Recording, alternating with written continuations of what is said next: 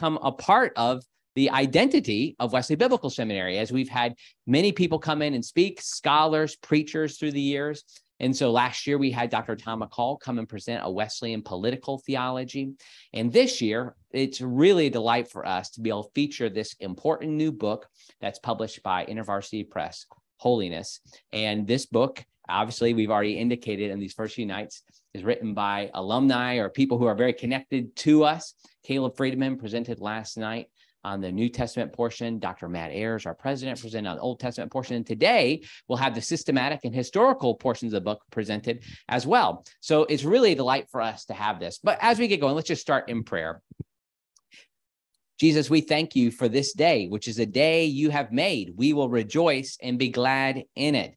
We thank you for bringing us here together safely and for the ministry of Wesley Biblical Seminary through our 50 years. Thank you for raising us up to develop trusted leaders for faithful churches. And we think about the hundreds of alumni who are serving churches, institutions, and your kingdom right now all around the world. And we're also thankful for the 600 students that are a part of Wesley Biblical Seminary at this very moment. And we pray for them, these alumni, these current students, that you use them for your purposes. Thank you for creating Wesley Biblical Seminary to be the guardian of a very particular message, a message that comes to us with this, the authority of the church and the authority of Scripture, which we've heard about as we think about this normative call to holiness. Thank you for this, and we pray that you be with Dr. Bounds as he presents to us this morning. We say this in Jesus' name, amen. Well, let me introduce our speaker here. But prior to coming to Asbury Theological Seminary, Dr. Chris Bounds served as the Dean of the School of Theology and Ministry and a professor of systematic theology at Indiana Wesleyan University. He's an ordained elder in the Arkansas Conference of the United Methodist Church, where he served as an appointed pastor for 8 years. He has a variety of articles published in many peer-reviewed journals, other books, and obviously we're really excited about the book that he's just co-authored with Dr. Ayers and Dr. Friedman. He serves as on the Board of Trustees of the One Mission Society, commonly just known as OMS. He is the chair of the board of the Francis Asbury Society. He's on the board of directors of Good News, a forum for scriptural Christianity in the United Methodist Church. And he previously served on the board of the Manchester Wesley Research Center. His wife, Tamara, who is with us. Tamara, we're so glad that you are here. They have been married for almost 30 years. They have 2 children, a daughter, Maris, a son, Morgan, a daughter-in-law, Elise. Chris loves Arkansas Razorback basketball. Oh, yes. Notre Dame Fighting Irish football. Yes, go Irish. And Ben & Jerry's Health Bar Crunch ice cream. Very particular there. Ben & Jerry's Health Bar Crunch ice cream. It sounds like a request, Chris. Heath Bar. Heath. Oh, sorry. I put an L in there. Heath Bar. Shows that I don't eat Heath bars. It's being in the South. You add letters to words. Oh, man. Oh. It could be, and my wife is here. She was trying real hard to communicate to me to get this, like, you missed it, Andy, you missed it.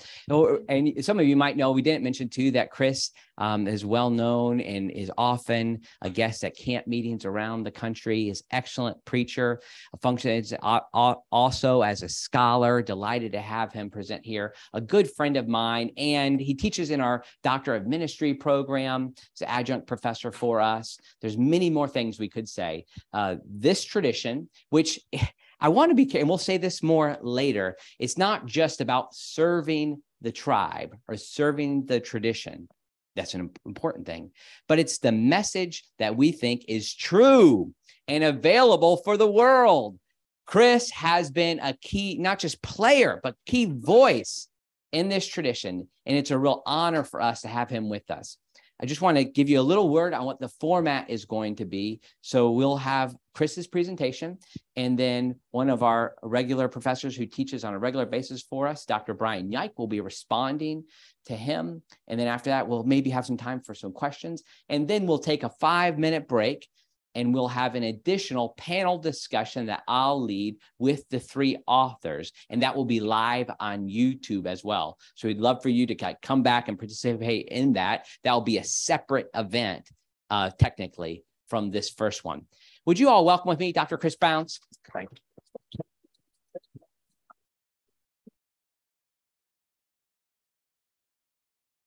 It is a delight for me to have this opportunity to be with you and to have had an opportunity to work with my co-authors. Obviously, I am the old grizzled veteran of the 3. It's been a joy to have a chance to work with young scholars as we have worked together on this book. But I would be remiss at the very beginning of our time together if I didn't recognize Dr. Matt Friedemann. Now, the reason why I want to recognize Dr. Friedemann is because if it wasn't for Matt Friedemann's idea and inspiration, this book would have never come about. As a matter of fact, the inspiration for this book took place in a Francis Asbury Society board meeting, and we're doing some brainstorming. And so Matt came up with the idea for this book and contacted Caleb and contacted Dr. Ayers to work on this book and brought us together in our very first Zoom meeting to discuss this book. So I do want to acknowledge the role of the Holy Spirit in Dr. Friedemann's life in bringing about the vision of this book. I also want to begin by saying that the focus of my remarks this morning are really going to be on the systematic, constructive side of the book, not on the historical side. Although, let me begin by saying this in regard to the historical side, in regard to Christian perfection or entire sanctification. And that is, if I believe that John Wesley was the only person, and it was our Methodist tradition, was the only Christian tradition that taught Christian perfection or entire sanctification, I would actually view it with suspicion. I would view it with suspicion. Tom Oden, in his textbook, Classic Christianity, actually makes not a sustained argument, but he makes the argument that Christian perfection is historic Christian orthodoxy.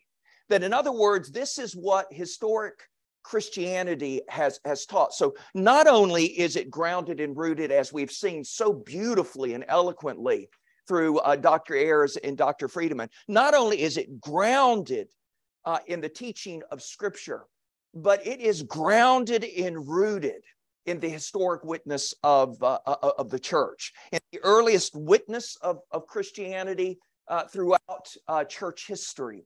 And so when Wesley begins to preach and teach on Christian perfection or entire sanctification, he is simply picking up a mantle that it was grounded not only in Scripture, but grounded in the historic Christian reflection of the church.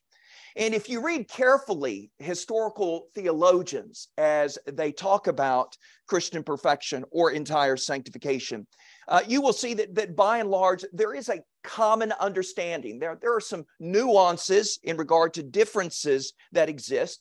Some have a slightly higher view of what Christian perfection is. Some have a slightly lower view of what it is.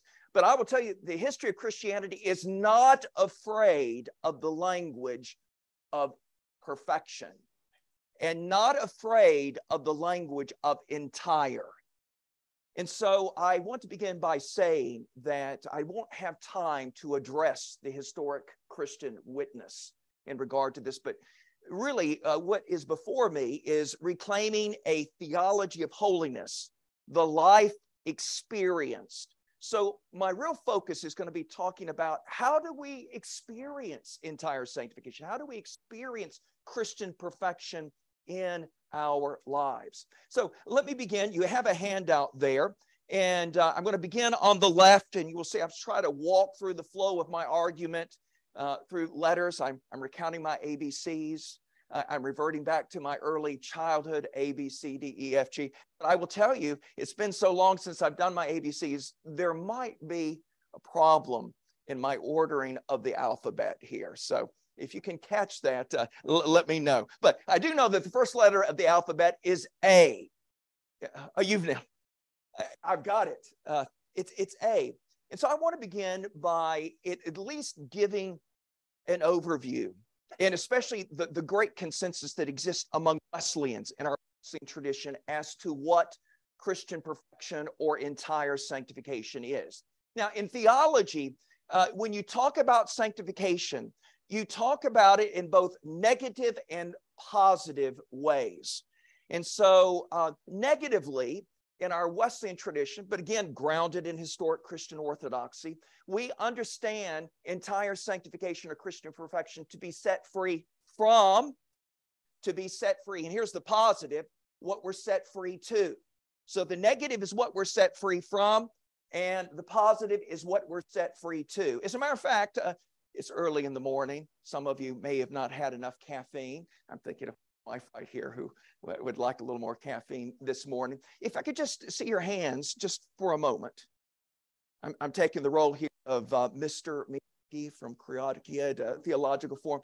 And you can go either way, but set free from, set free to. Would you say that with me? Set free from, set free to. And so negatively, when we experience entire sanctification, we're set free from the power and the condition, or sometimes what Wesley called the root of sin. So you will remember in Matthew chapter 1, verse 21, when the angel appears to Joseph to explain to him the miracle of the incarnation, he says that you will give to the incarnate Son of God the name Jesus because he will save his people from their sins. So negatively, entire sanctification is to be set free from the power and the condition of sin. Now, the power of sin, what is described so descriptively in Romans 7:14 through 25, the good that I want to do, I do not do. That which I do not want to do, I find myself doing. And so entire sanctification, this spirit-filled life, is to be set free from the power of sin, so that the good that I know to do, I'm empowered to do, and the evil I know to avoid, I am empowered to avoid. Set free from the power, but not just set free from the power of sin, but set free from the very condition of sin, the root of sin, the state of sin. As a result of the fall of Adam and Eve in the garden, we all come into this life screwed up. We all come into this life with something wrong with us. And we describe it in the way that it manifests itself in our lives. I will call this a phenomenological definition of this condition of sin. It's a propensity towards rebellion, disobedience, selfishness, and sin. So sin comes easily to us. It is sort of our default position in life as a result of the fall. Wesley fondly described this condition of sin, original sin, as pride, self-will, jealousy, love of people's praise, love for the fallen pleasures of this world. We come into this life with that sort of bent. Now, what causes this bent? For Wesley, it is the corrupted moral image of God. It is the absence of the reign and rule of the Holy Spirit. So because the image of God in us has been corrupted, it has been privated in us as a result of the Holy Spirit not reigning and ruling in our hearts and our lives, we don't have something, so to speak, strong enough that can rightly order our desires in life.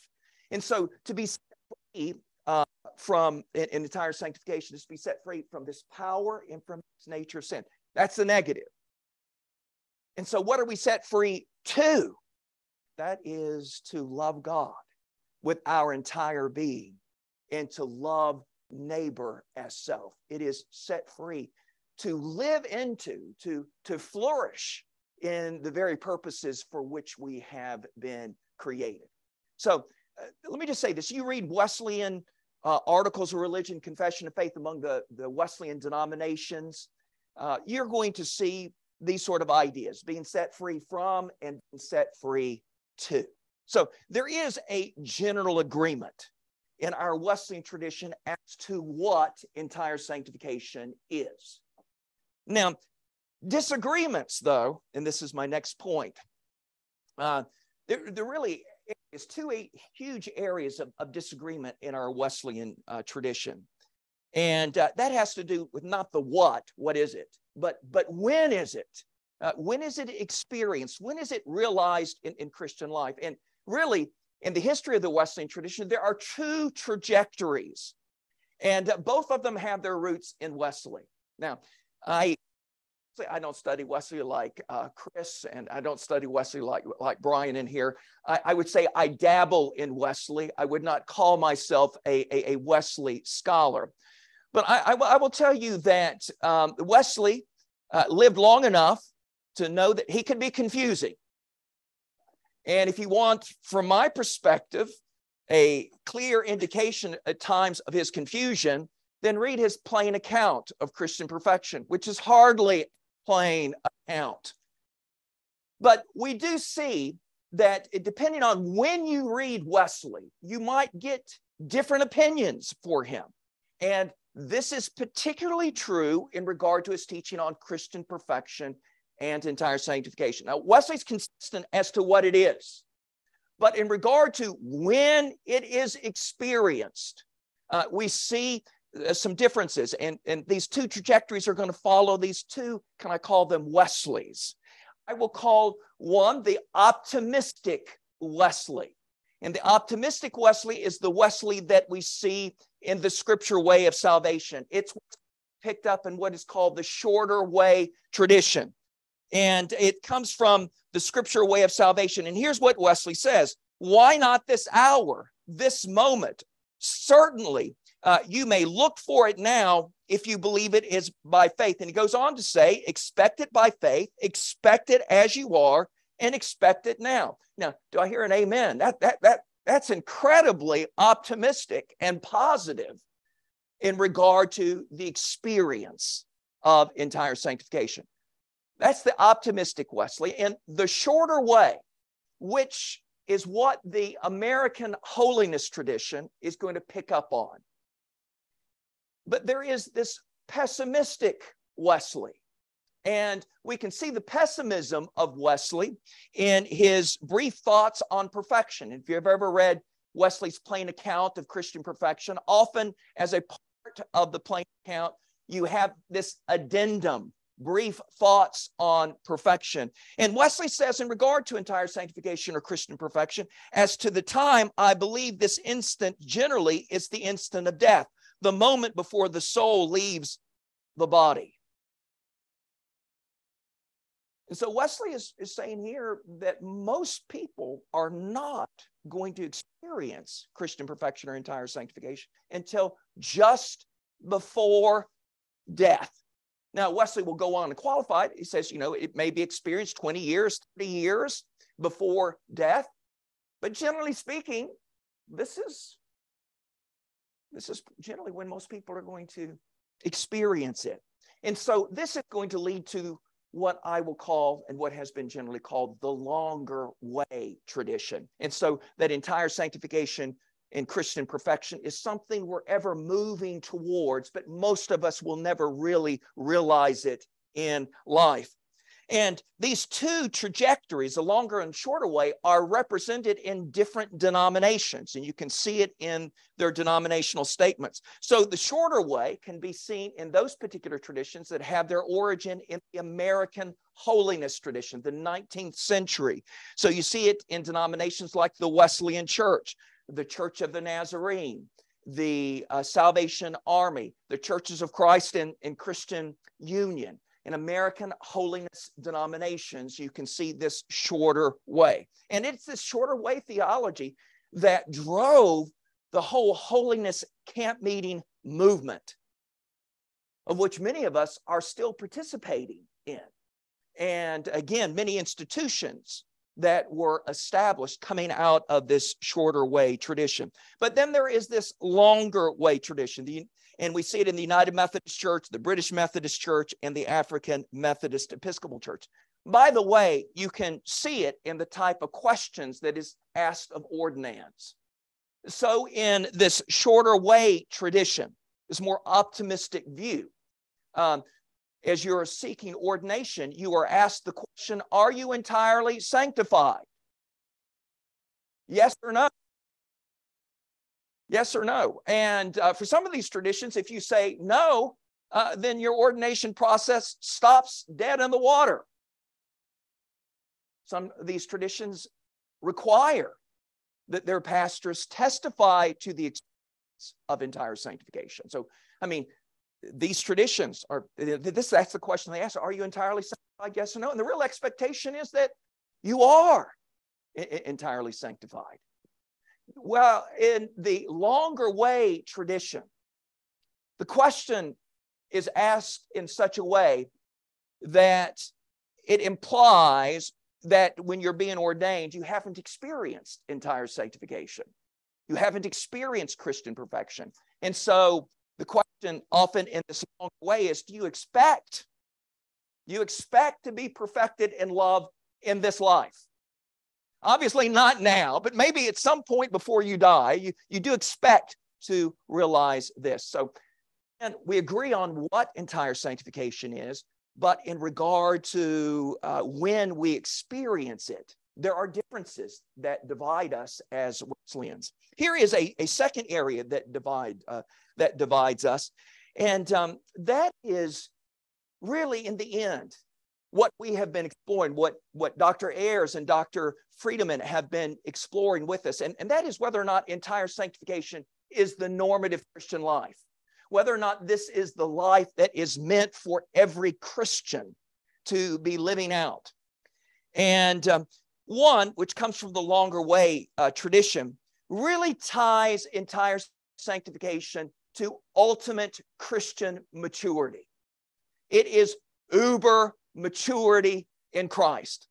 And so oftentimes it's described in this way in the most literal sense, not just in the figurative, but in the most literal sense. It is to have the mind of Christ, to think as Christ would think. It is to speak as Christ would speak, and it is to do as Christ would speak. But it's uber maturity. And so from this perspective, the longer way perspective, yes, there are probably some people in the body of Christ who have experienced this, but most people haven't. So the longer way does not see entire sanctification or Christian perfection as normative for the ordinary believer. But the shorter way does. And as a matter of fact, the shorter way, as it's articulated, makes a clear distinction between entire sanctification and Christian maturity.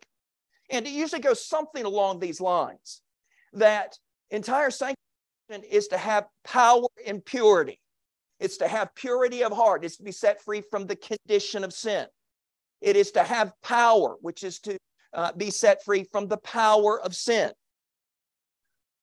That's all that entire sanctification, Christian perfection gives to us. But we lack knowledge, wisdom, and understanding, which is necessary for Christian maturity. How many of you realize that it's quite possible to have power and purity, but lack knowledge, wisdom, and understanding in what needs to be done in regard to God's will? Yeah. And so part of what progressive sanctification, not all, don't have a chance to explore here, but part of what progressive sanctification is shorter is adding knowledge, wisdom, and understanding as a part of as we continue to grow. But from the shorter way perspective, entire sanctification is really what sets you free, what sets us free to move towards maturity. And I'll talk about this in just a moment. Well, I won't talk about it. Well, anyway, those are two very different views about when it is experienced and even some of the nuances. You know, is it uber maturity or is it something that makes maturity possible? This separates the longer and the shorter way. All right, now moving to the middle of the page. Tried to set this up here. What has driven my life is believe it or not, it's being a pastor. What has driven my life is being an evangelist. What has driven my life is to be entrusted with the care of souls and leading and guiding them in the way of salvation. And so really what has driven me is, how do you help people to genuinely experience this sanctifying work and to not settle for anything less than the genuine experience in heart and in life? And I'll be honest with you, I am drawn to the shorter way. I'm drawn to the American holiness tradition. And the reason why I'm drawn to it is because of its optimism and expectation that this sanctified life is the normative Christian experience. So what I'm going to try to do, I'm going to try to talk about the American holiness theology that develops in the 19th century in this country. And again, is in many ways the basis for Wesley Biblical Seminary, the basis for both Asbury Universities, Indiana Wesleyan University. It comes out of this 19th century American holiness theology. And so what I want to do now is just talk about what are some of the advantages of it. All too often, let me say this, some of us get educated and we start looking down upon our poor provincial American holiness. Now, you don't do that, but anybody who's been in graduate school or has been in seminary, oftentimes when we talk about the American holiness tradition, it's done in many ways. Please hear me, people coming from it, done with some degree of disdain. I thank God for places like Wesley Biblical Seminary.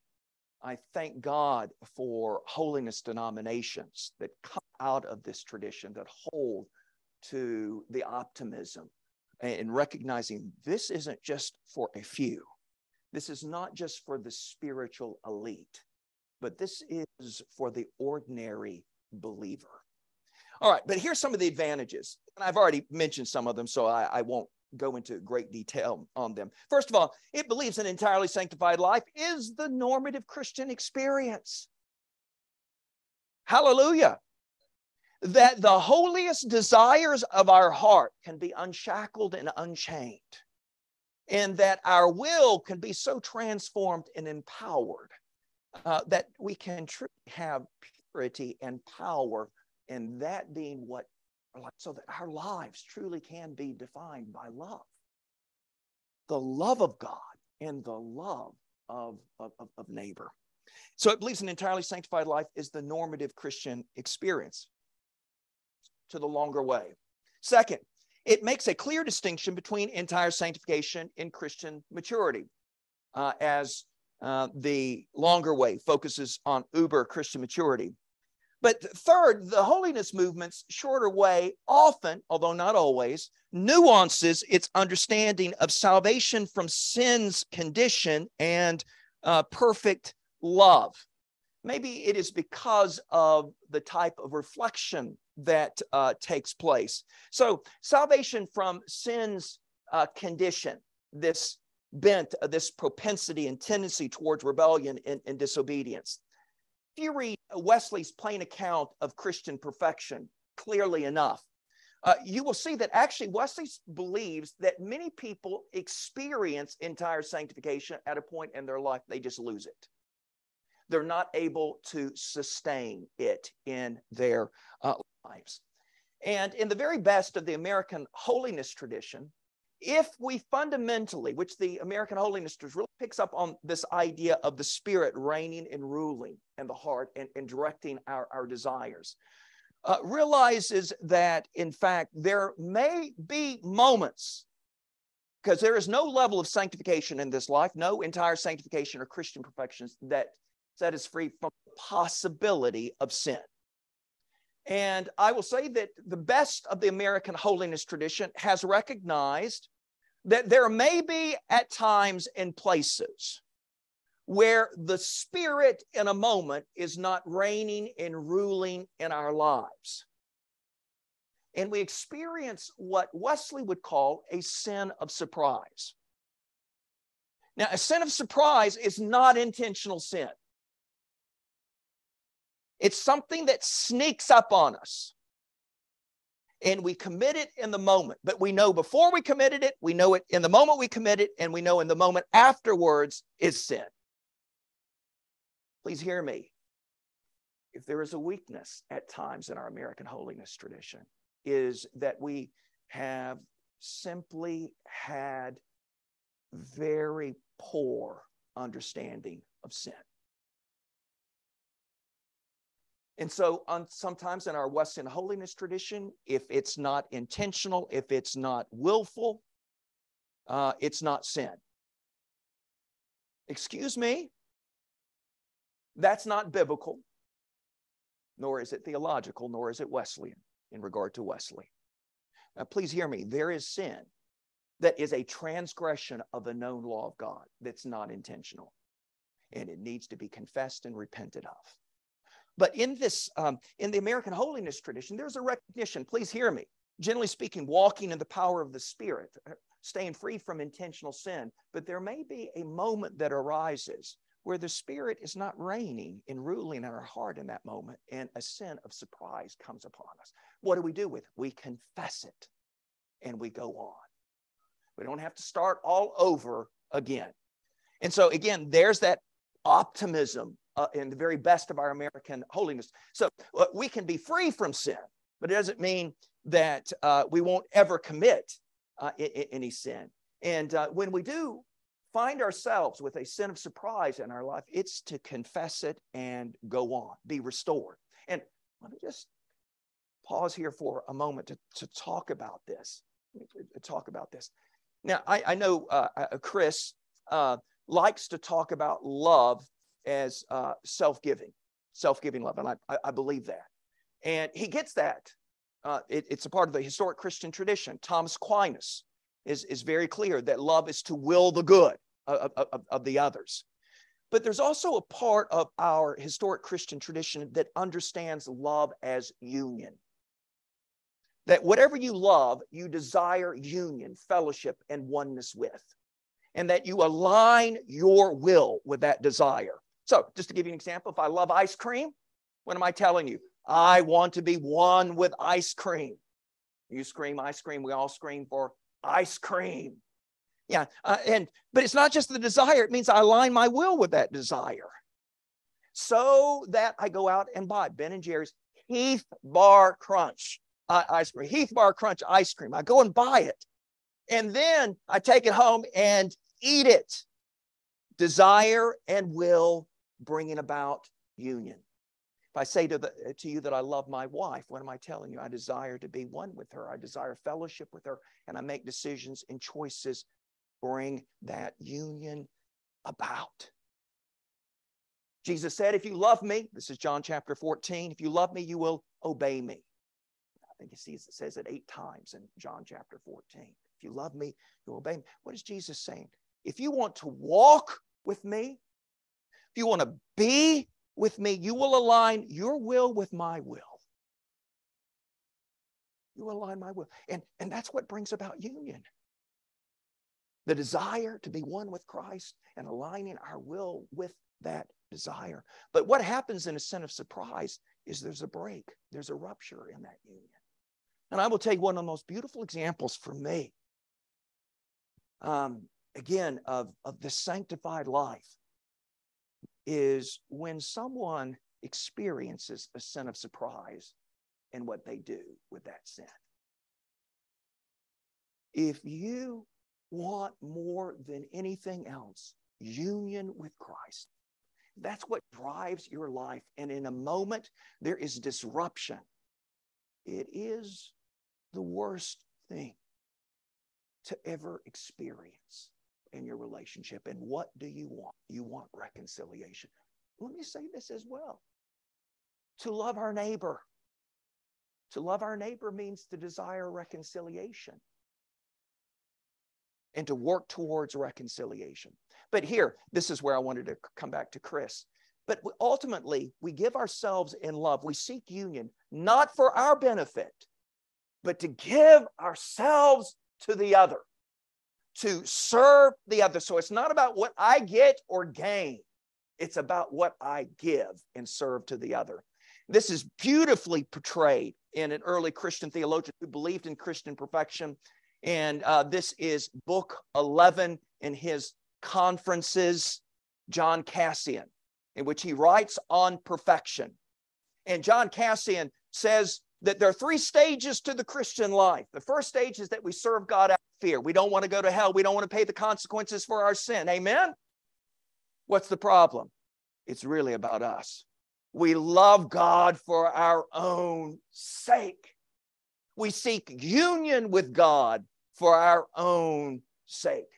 But then Cassian goes on and says that we serve God. Once we pass out of fear, we serve God for God's benefits. So the peace that he brings, the joy that he brings, the happiness that he brings. And so we love God for God's benefits. But what's the problem? Still all about us. So we still are seeking union with God for our sake. But Cassian says what Christian perfection is to come to the third stage of life, which is to love God for God's sake, not about what I get or gain. And so any of you who are familiar with St. John of the Cross, dark night of the soul, the dark night of the soul is when God purges us of our feelings and our emotions, our warm fuzzies. He brings us to a place that we may wonder even if there is a God, and where are you, God? Where is the presence of God? God takes us through that moment. Because what we're recognizing in that moment is that we really love the warm fuzzies more than we do God himself. Okay, all I want to say is that we have, in many ways, some nuances to our understanding of sin's condition and even perfect love. At times, the American, at times, John Wesley and the Wesleyan tradition, although there are debates in early Methodism over this, set a very incredibly high bar for what entire sanctification is and what perfect love is. And so you can read them as if you are always loving God to the full extent that you are capable of loving God. But the American holiness tradition recognizes in many ways what Thomas Aquinas, in his discussion of Christian perfection, that what happens in entire sanctification is the removal of all obstacles to our heart, tending in the love of God, in the love of neighbor.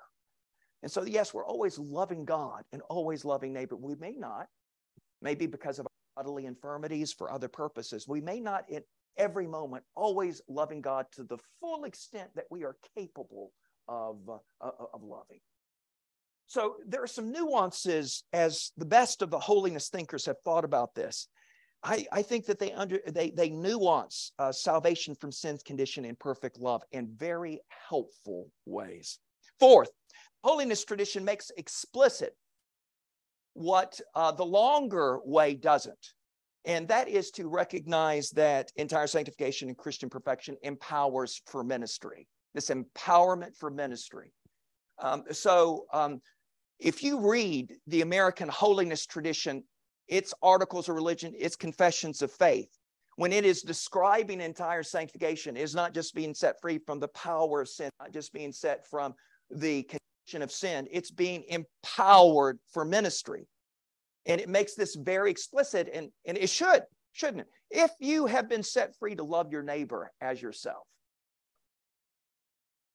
love your neighbor, that who is the stranger among us, the one who is the enemy among us.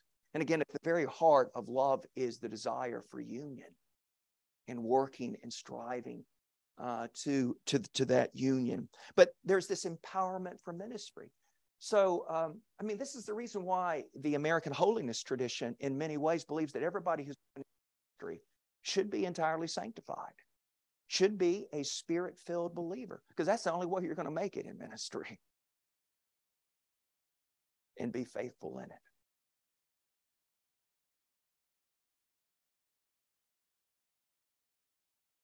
Empowerment to serve. the ungrateful. Empowerment to serve the backbiting. Empowerment to serve those who would seek to undermine and tear you down, and maybe even tear down your family. Now, I've just said, for all those of you who are pastors, you know exactly what, and nobody's in pastoral ministry who hasn't experienced all of those. All right, I've got to go on. I was going to use an illustration here, but I will go on. Empowerment for ministry. And fifth, the longer way often leads to a practical problem. And that is, little expectation of entire sanctification actually leads to lack of seeking it. If I don't expect to ever really be entirely sanctified in this life, or maybe just before death, then there is really little expectation to seek it now in life. And so that is a practical problem. Okay, so those are what I would consider the advantages of the American holiness. This is the benefit of what the American holiness tradition has, and the shorter way tradition has brought to this discussion. All right, now I want to talk about the great weakness, though, of the American holiness shorter way tradition. As the holiness tradition has taught Christians about how to experience entire sanctification, this is E1 for those of you who are following. As the holiness tradition has taught Christians about how to experience entire sanctification, it has fallen into semi-Pelagianism, or what I would call soft semi-Augustinianism, which is this idea, and the American holiness tradition, and you know it, and many of you have preached it or taught it at some point along the way. If you want to experience entire sanctification, what are the two things you do? You entirely consecrate yourself to God, and you exercise saving faith in Christ, to believe Christ, to do this sanctifying work in your life. But here's the problem with the American holiness tradition. Not that those are wrong, but the American holiness tradition, because it has been influenced either intentionally or unintentionally, it has been influenced by either a semi-Pelagian tradition or a soft Augustinian position. I'll talk a bit more about this in just a minute. But the American tradition really does believe that we have the power within ourselves to do everything necessary to appropriate the work of entire sanctification. So we have the ability within ourselves to be able to recognize the truth of entire sanctification. We have the ability within ourselves to consecrate ourselves completely and entirely to God. We have the ability within ourselves to completely surrender to God. And we have the ability within ourselves to be able to exercise sanctifying faith in Christ. To give you an example of this, and please hear me, I have tremendous respect for Dr. Alan Brown, and a very godly man, great preacher. He's a New Testament scholar, Dr. Alan Brown of God's Bible School. And we see sort of the semi-Pelagian or soft semi-Augustinian tradition, and this represents the American holiness tradition. How do we experience entire sanctification? First, Christians are to present themselves to God in full surrender. Underlying Dr. Brown's assumption here is that we actually have the ability to do that. Second, we are by faith to ask the God of peace to sanctify us and believe that he does it. Again, underlying is that we have this ability within ourselves to exercise sanctifying faith in Christ. And then third, to really show that we have truly exercised faith in Christ for the work of entire sanctification. Third, we are to testify to others that by faith, God has received our full surrender and has entirely sanctified us. And so how do we show that we have sanctifying faith? Well, the way that we show it is we go and begin to talk about that we've been entirely sanctified, whether or not we've actually seen any evidence of it in our life, because we take it by faith. But again, underlying this is this idea that we have the ability within ourselves to do everything. So from the shorter way tradition in the American holiness tradition, we have the power to decide the day or the moment that we're entirely sanctified. We have the day, we're able to decide that moment. Now, this is the third point. The holiness tradition's confidence in the human ability to fulfill the requirements to be entirely sanctified has led to a lot of practical problems. It's led to a lot of practical problems. One of those things that it has led to is people claiming to be entirely sanctified who are in fact not entirely sanctified. I will tell you, as you know, this teaching on holiness has fallen on hard times. And there's a history behind it. It goes back to the 40s and 50s. It has to do with the baby boomers, many of them. They were raised in holiness congregations where people were testifying to the experience of entire sanctification, and it was so obvious to them and everyone around them that, in fact, that wasn't the case. And so many baby boomers coming out of the holiness tradition have either rejected our Wesleyan teaching, or they have fallen into the longer way in regard to the understanding of it. So it's led people to testifying to the experience. Second, it's led to increased frustration because people go to the altar or they have a discussion with their pastor, and their pastor tells them exactly what needs to be done. Consecrate, believe, and testify. And they do exactly what their pastor has told them to do. They've checked the list, and they still haven't experienced it. And so they grow discouraged. And again, either leave the Wesleyan tradition or they fall back into the longer way. There's some other problems that are there, but for time purposes, I need to move on. So there are advantages, but let me just say this. This is what I call the Achilles heel of the Wesleyan holiness tradition, the 19th century American holiness tradition. So what am I proposing here? Please hear me. I want to take the very best of the American, best of the shorter way. I want to take the very best of this optimism, and I do firmly believe and agree that this is the normative Christian life.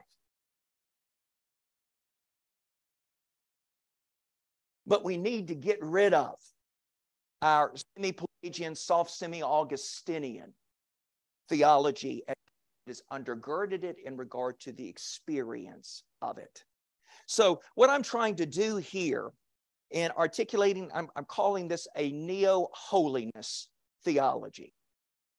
And again, trying to take the very best of the American holiness tradition and combine it with not a semi-Pelagian or a soft semi-Augustine, but with Wesley's semi-Augustinian theology of grace. And I'm going to illustrate that in just a moment. So what I'm trying to do is to navigate between the longer way and the shorter way.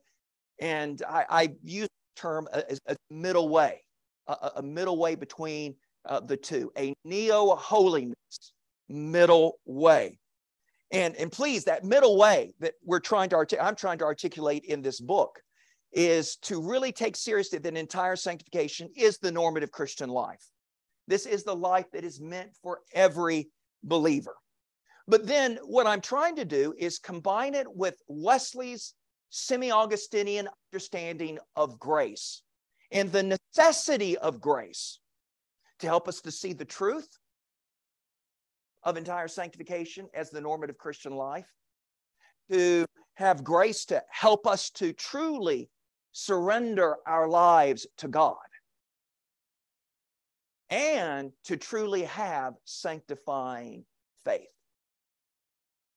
So let me take just a moment and talk about John Wesley's doctrine of prevenient grace and the holiness tradition's doctrine of prevenient grace. They're different, quite different. And so I would just say this. How many of you in here have heard prevenient grace? I mean, even our liberal United Methodists at least have some knowledge of prevenient grace in the midst of this. But let me talk about John Wesley's doctrine of prevenient grace. Wesley is Augustinian in that he believes as a result of the fall, we're dead in God, dead in sin, dead, dead, dead. And so we actually have no internal resources to offer in the work of salvation. How many of you realize if you're dead, you have nothing?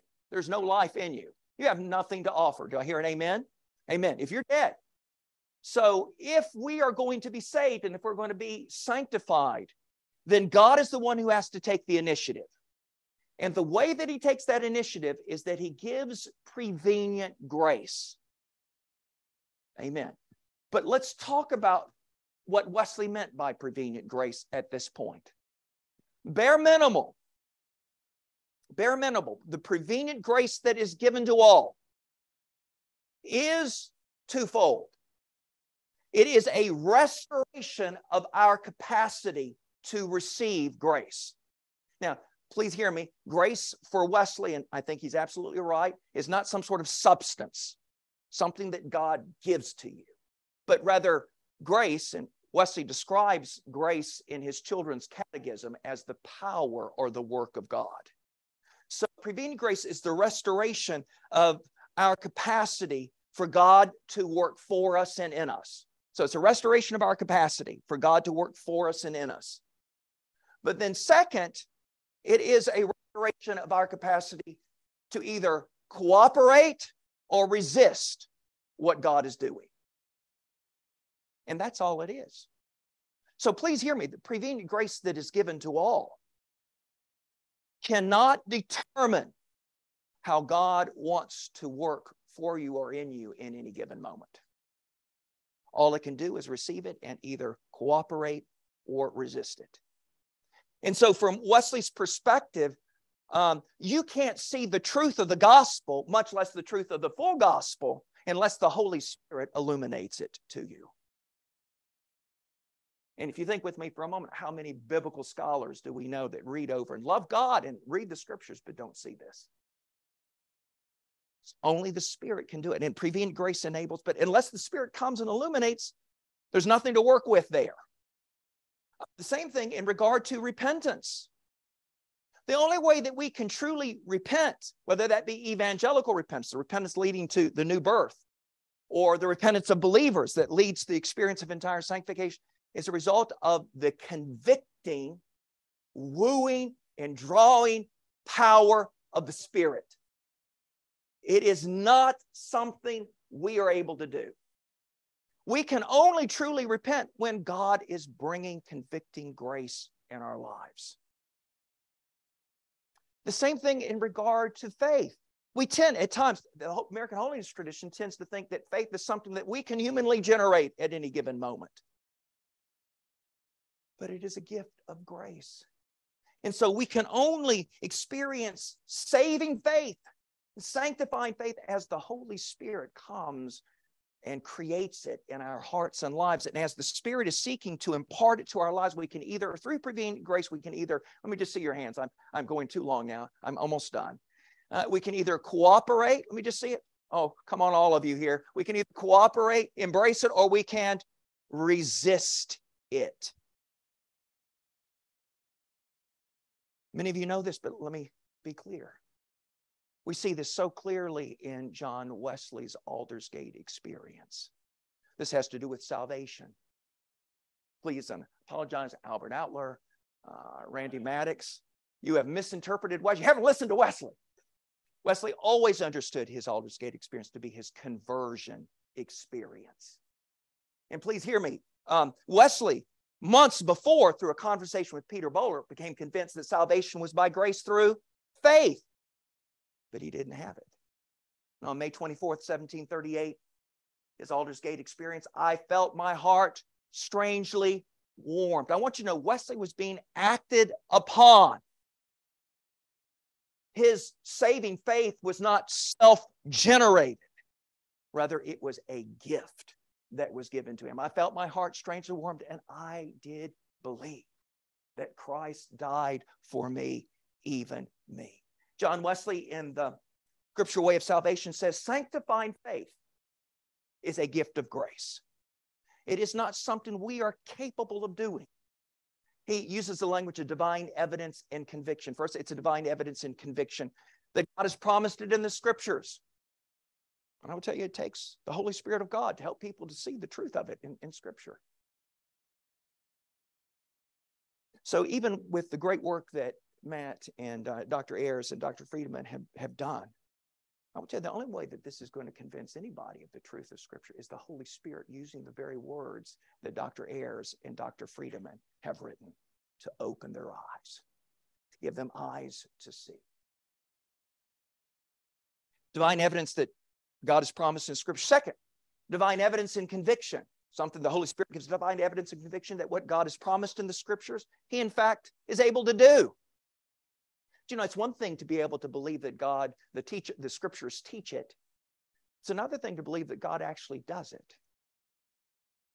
I love Sinclair Ferguson, a good Reformed theologian, in his discussion of the Reformed understanding of sanctification. He makes this statement. It looks like in Romans chapter 8 that Paul seems to be saying here that we can live free from sin.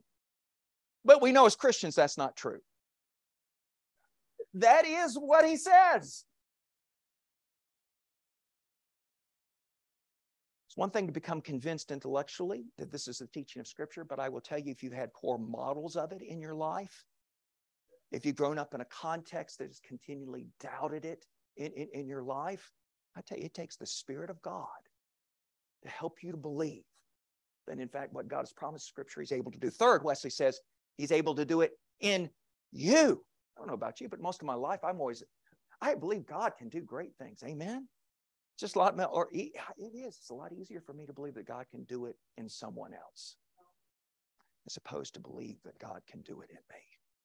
Wesley believed that God had saved Peter Bowler by grace through faith. Wesley struggled with believing that God could do it for him. And then Wesley says, last of all, and it's all of these, it's divine evidence and conviction that God does it even now in you. But it's a gift of grace.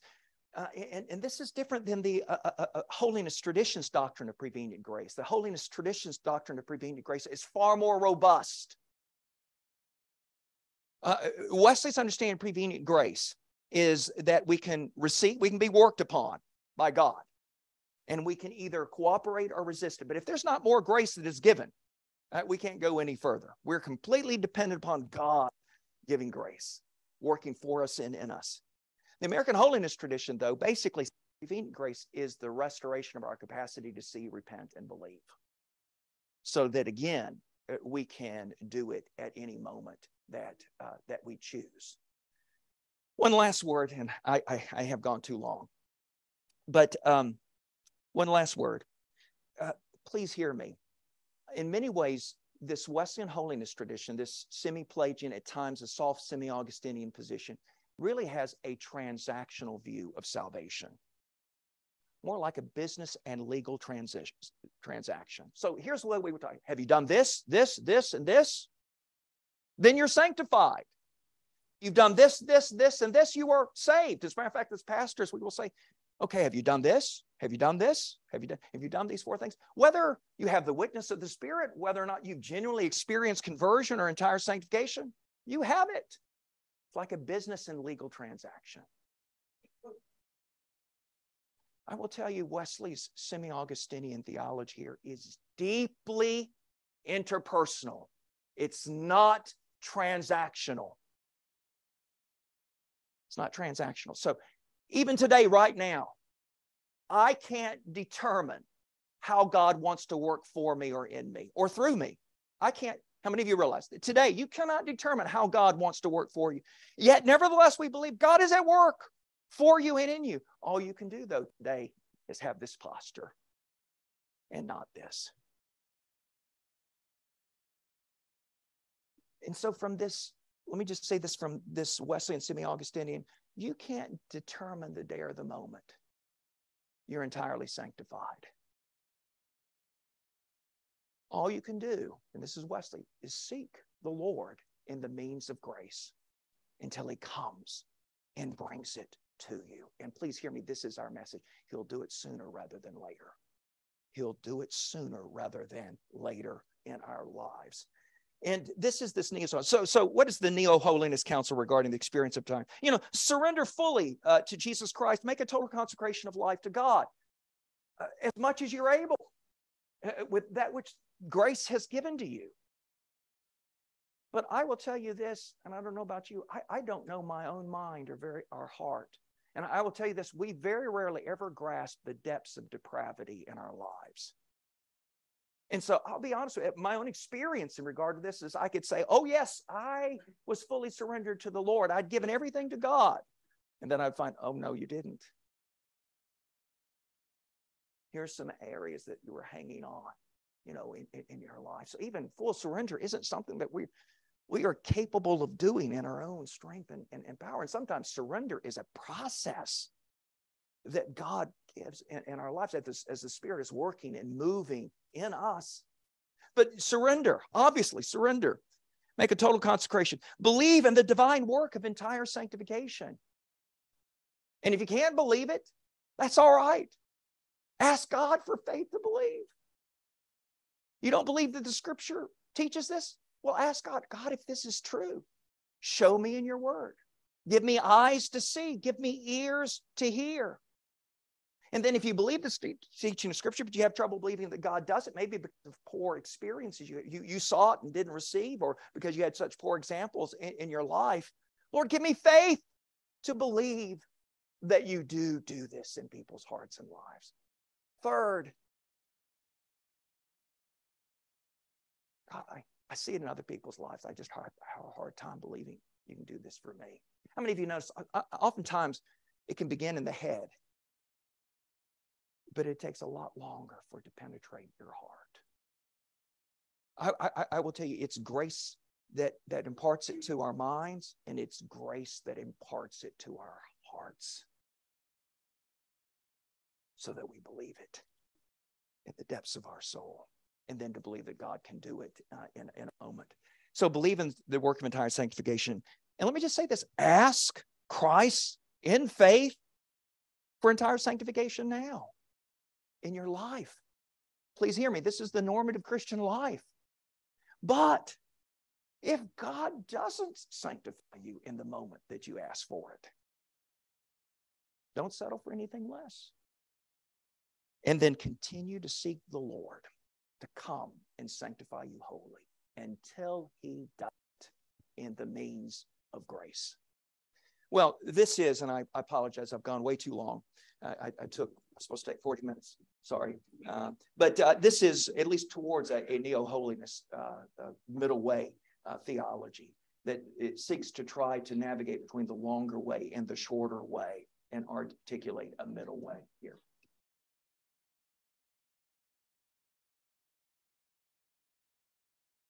Well, Chris, if you would have had a health bar this morning and not a Heath bar, maybe you would have been able to shave off that's right, 20 minutes. That's right. Sorry about that. A health bar will do that. That's right. A Heath bar would have given me the energy. At some point, you will be entirely sanctified.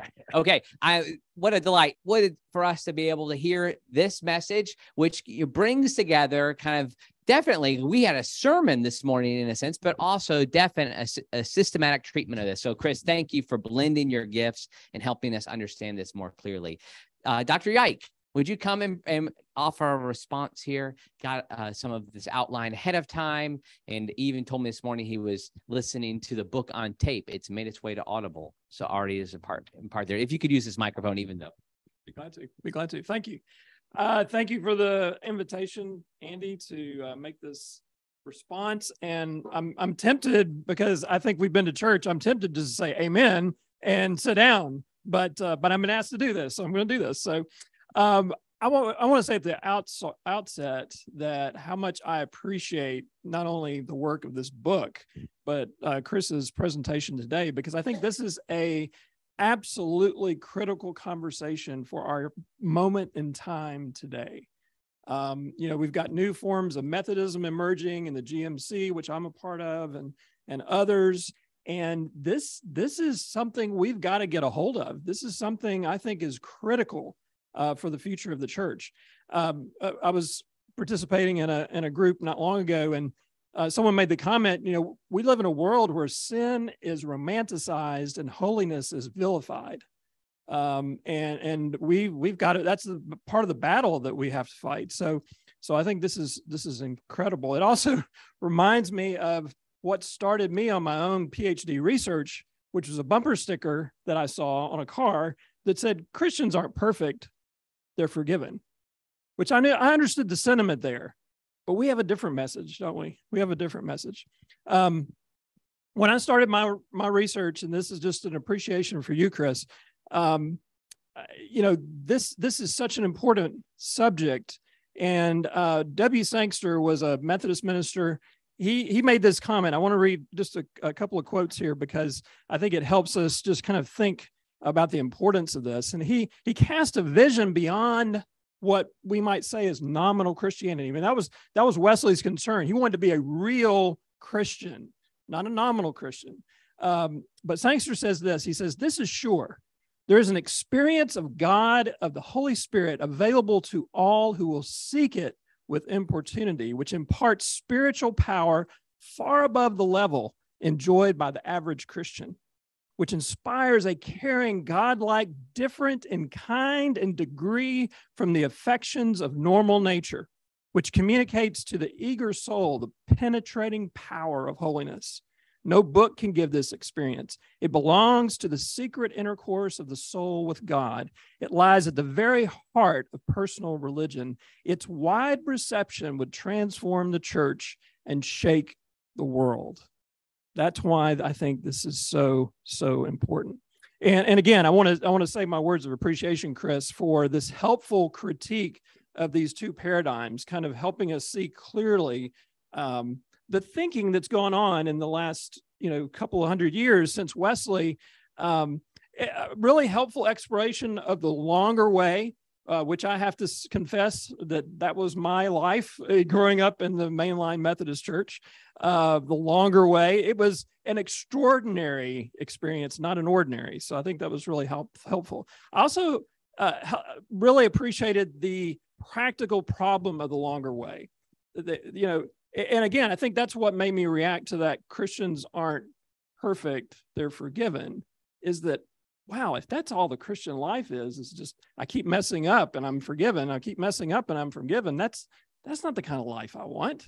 I don't think that's the kind of life anybody in here wants, right? Again, incredibly helpful. I think to do otherwise, we just are doing sin management, and that's no life. That's no kind of life. Again, also helpful exploration of the semi-Pelagian and Pelagian leadings of the shorter way. Ironically, Chris, I think this mirrors some of the progressive view of humanity and the changes in mainstream Methodist theology noted in Child's work. He talks about how you go from Watson to Miley to Knudsen, and original sin becomes less and less talked about or believed in, if you will. And so I think you see that. And one interesting thing, one sign of the longer way is that in 1936, the Book of Discipline in the Methodist Church, they eliminated Wesley's charge to his preachers, where he said, your job is not just to do this, that, and the other. It's to build people up in holiness, without which they cannot see the Lord. So, all right. So appreciation all the way around. Questions. First is a question of language. Shorter, longer in your critique, are there alternatives there? I just wonder if there's a better way or a different way of talking about either expectation, near or far, scarcity versus abundance, maybe even God's sovereignty, our view of God's sovereignty, because if God is sovereign, God can do it now, So anyway, just questions about language. Is there a way to think about that? Also, a question is, and this might take a longer conversation, Chris, but maybe one day we can have it. But my research has focused on the relationship between Christian perfection and evangelism. So I really wonder, what are the implications here for evangelism? And just a quick quote from Wesley, which I think is helpful here. In the general spread of the gospel, he says, "The holy lives of the Christians will be an argument they will not know how to resist. Seeing the Christians steadily and uniformly practice what is agreeable to the law written on their own hearts, their prejudices will quickly die away. They will gladly receive the truth that is in Jesus." And of course, in that sermon, he begins by saying the grand stumbling block to the gospel is the lives of Christians. So, so I think there's some definite implications for evangelism here. My biggest question, though, as you describe this middle way, it seems that, and maybe you just hadn't have time in the treatment to do this, but it seems to me that sometimes what we do in Wesley's studies is we extract Wesley's theology out of the context of the revival in which it was birthed. And so my question, Chris, is the missing ingredient here, because it seems to be a very individualistic approach. You know, we are pursuing Christian perfection. But in Wesley's day, and I think in the best eras of Methodism, we were pursuing it together. It was community. There were bands, there were classes, there were places where people were put in community where we could help each other figure out what does it mean to follow Jesus. Because I can't do that by myself. I can't see my own sin sometime. I need someone else to help me, to hold me accountable, to speak into my life. And so that's, I think that's the big question there. And then another question is, how do we cultivate that hunger for this? And just a very pastoral question. How do we, as pastors, as teachers, how do we cultivate that hunger in our congregations? So I tried to make it really quick, but sorry. And but really appreciated it. Wonderful presentation. I look forward to talking more about it.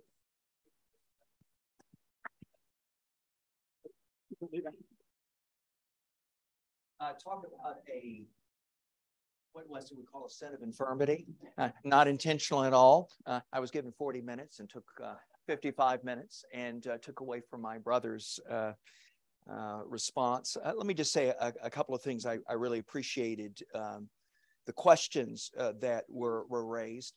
The first one that Brian raised had to do with the nature of language. So longer way, shorter way, and stuff. And I have to say this, that all I'm doing is using terms that have been historically used in regard to this. As a matter of fact, I think that I'm the one who has coined this middle way term. I am the one who coined this this term to try to differentiate between this shorter and the middle way. So all this to say, trying to find the very best language. It's the same thing in regard to calling this neo-holiness. I'm trying to find a term to try to describe this theologically.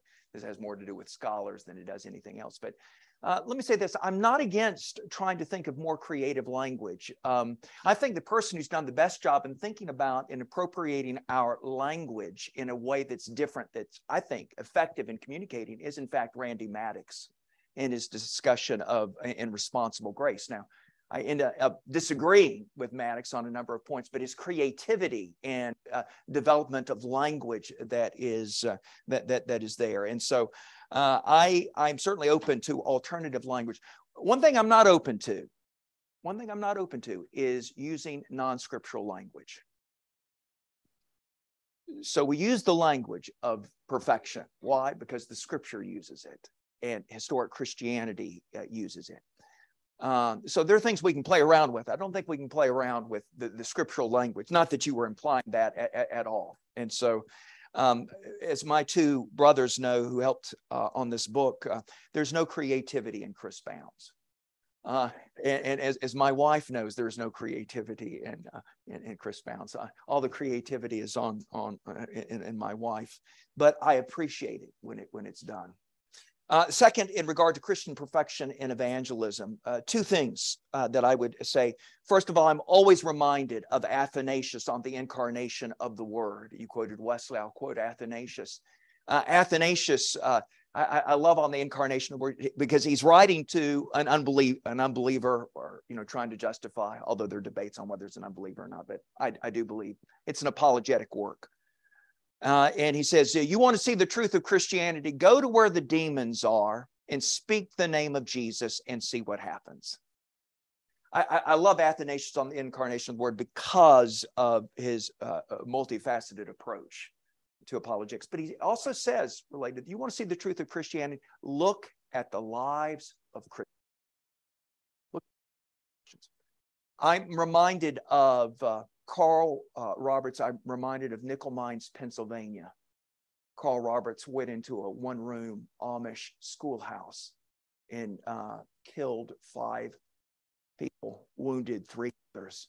Remember this, I think it was in 2007. And of course, news of that spread across the United States. The next thing that happened spread across the world. And that was this Amish community. And some of the parents and grandparents of the victim, Roberts, the gunman, went to his widow to tell her that they forgave Carl Roberts. Some of the same people went to Carl Roberts' funeral.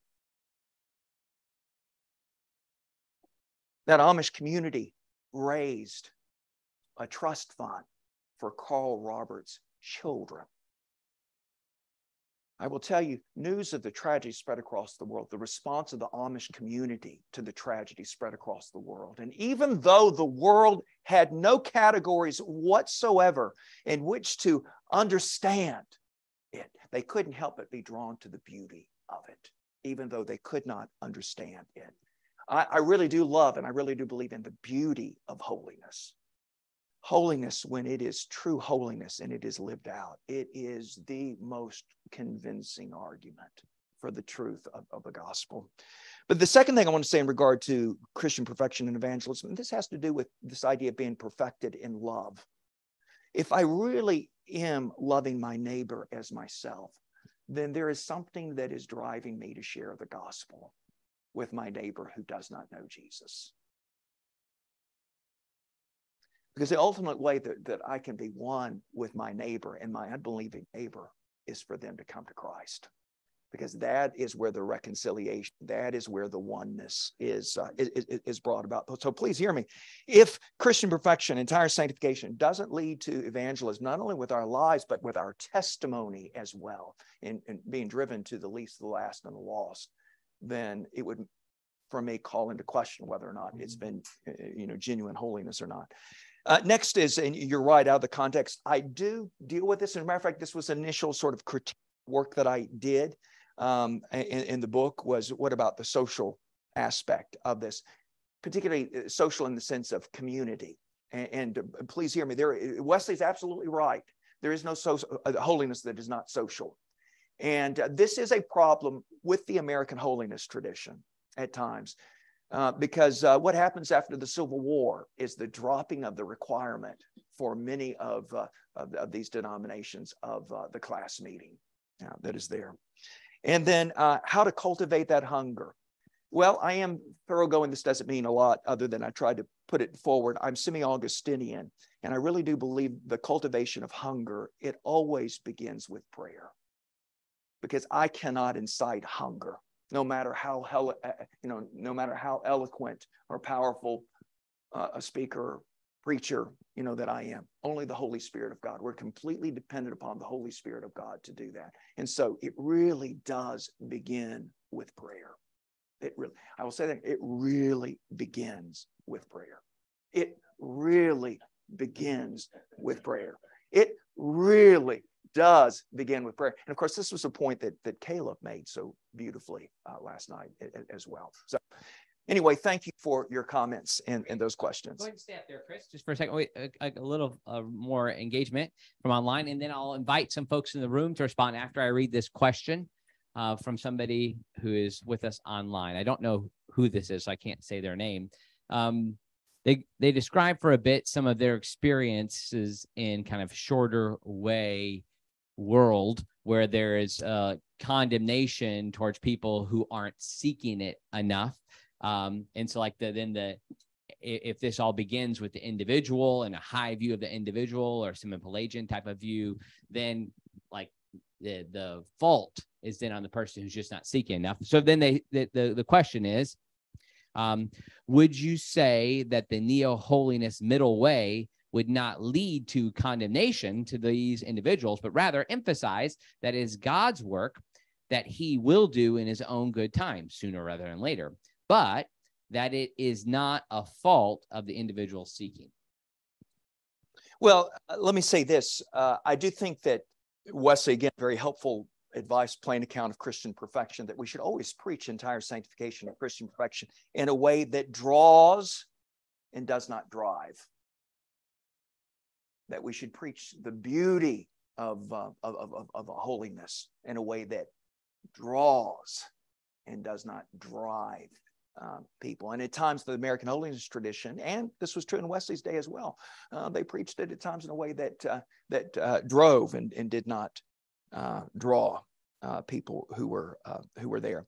But let me say this: I'm generally in agreement with what this person has said.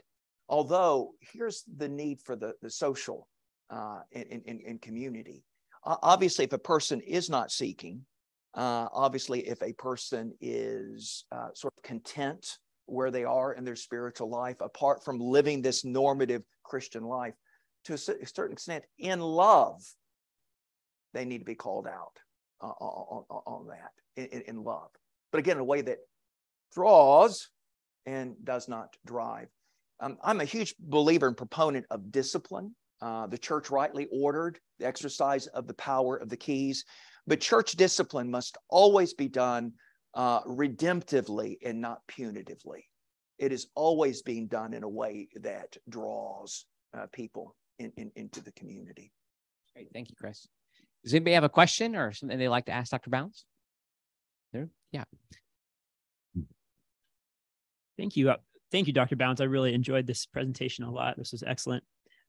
My question concerns your characterization of the shorter way, and particularly Dr. Brown's advice there on how to seek entire sanctification.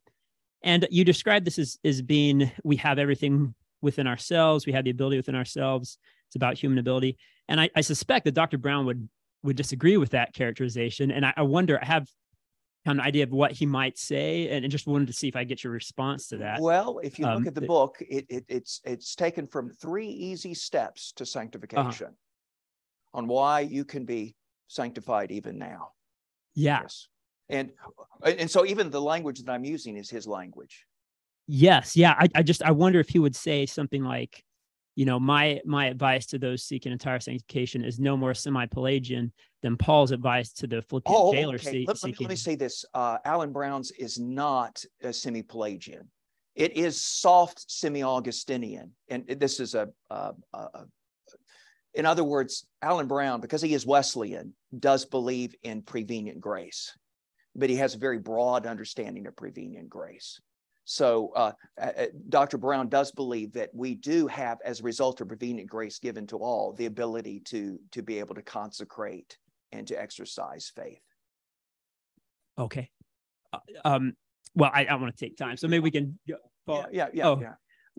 Would he say then that the difference between his view and your view is not a difference in human ability? Both of you agree that it's by God's grace, yes, and that faith, whether it's for salvation or for entire sanctification, is a response to the grace of God. That the difference is rather a difference in on the shorter way, there's a confidence that God desires entire sanctification for every Christian now, and that so the only reason why a Christian doesn't experience entire sanctification is because they've resisted that grace. And if that's the case, I wonder if it's right to characterize the difference as a difference involving semi-Augustinianism, or if it's rather a difference in how we conceive of God's plan, or in what sense entire sanctification is normative. I do think you're picking up, I would agree with you that is a part of what Alan Brown would say. And a part of the American holiness tradition is God is always ready to sanctify now, entirely sanctify now. And so, again, part of it is if we're not experiencing it, then the problem is on our part. And again, slightly different from this Wesleyan understanding of prevenient grace is this moment may not be the moment that God wants to sanctify you. Maybe there is something that God needs to do in more preparation for you to be entirely sanctified. There is more ground that needs to be plowed so that the most optimal, when God imparts this grace to you, it can be most received by you.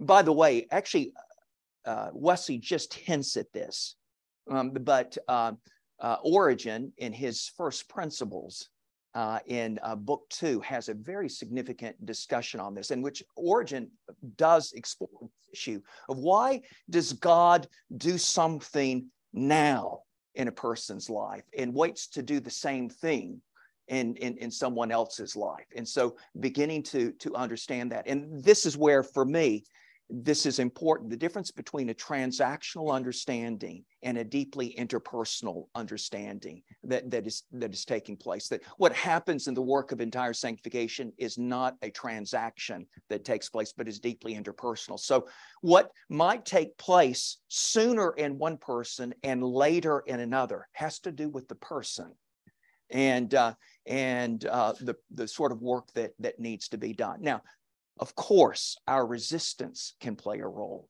in that as well, but you can be fully cooperating and not necessarily in the moment that you seek it, experience it. Let me just say this. I would agree on some of the nuances that you've drawn out between what, again, I would call broader understanding of grace and this more narrow understanding of prevenient grace. Thank you. That's very helpful. Great. Let's give Dr. Bounds a hand. Right. Well, what we're going to do here is we're going to make a quick set change, and we're going to just have a short panel discussion. And so after the prayer is offered, then I'll invite our authors to come forward, and then we'll start again. And if you choose to leave at this point, that's fine, but we just ask that you don't stay out there and talk very loudly. Okay? Dr. Friedman, will you close us in prayer here? Jesus, thanks so very much for the gift and graces that you have bestowed upon Chris. We're so very grateful that we have been the recipient of that gifts, of those gifts and those graces today. And so, Lord, with this message, help us not to just say, boy, those are good thoughts. Help us be motor. Help us be missional with these things. We love you together in Jesus' precious name. Amen. 5 minutes, and we'll start up here again.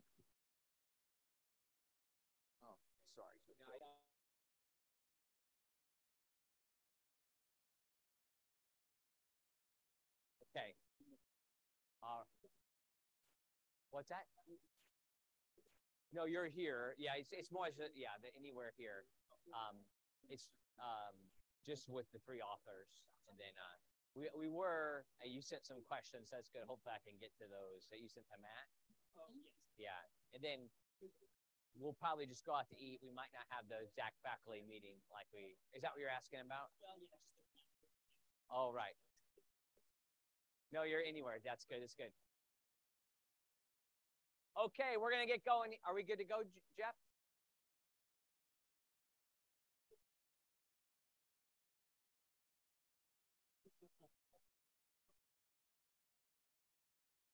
I didn't ask you. Oh, yeah.